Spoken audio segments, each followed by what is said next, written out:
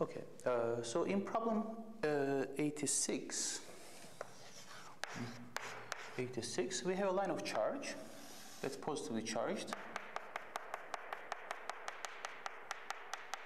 with some linear charge density lambda, and we have an electron that goes around this, right? Because of the electric field that's produced by this line of charge. Now, the electric field for this line of charge has already been calculated in one of the examples, I believe in example 2111. So that gives you the magnitude of the electric field is 1 over 2 pi epsilon naught lambda over x. Okay. In this case, we are going around in a circle, so if we look at this from the top, just take this picture and rotate this 90 degrees, we are going to have our line of charge at the center and an electron going around in a circle. Let's call the radius of the circle r, because they are telling us the radius of this circle is r. Then this distance to the line of charge is not going to be x, but it's going to be r. But it's the same problem. It's the same problem that's already been solved in the example. Okay, so I'm not going to go over this again.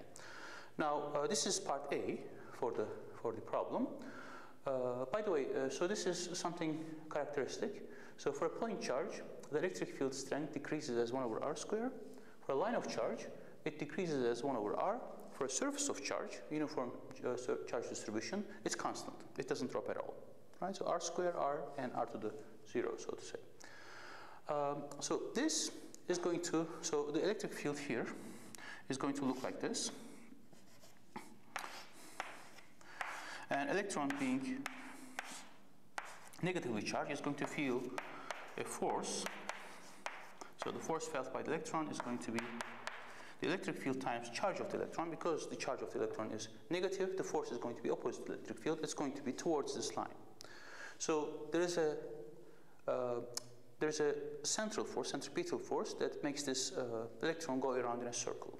And they're asking us in part B, what is the speed of the electron? And we can calculate the speed by recognizing this electrostatic force to be the centripetal force for the motion of the electron. Right, so it's going around in a circular motion, so centripetal force must be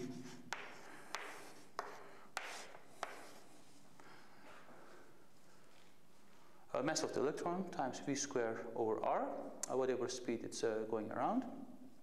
And this is going to be equal to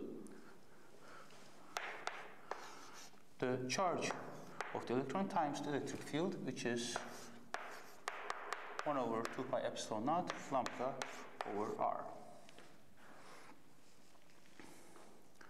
Okay, and here you see that the r's cancel. And you can find that v squared is going to be QE lambda divided by 2 pi epsilon naught ME. Okay. And these you can look up. And the rest you can just plug in from the book. Again, you need to look up epsilon naught, but lambda is something given. It is to be 0.14 microcoulombs per meter. Right? So in principle, you can calculate all of this.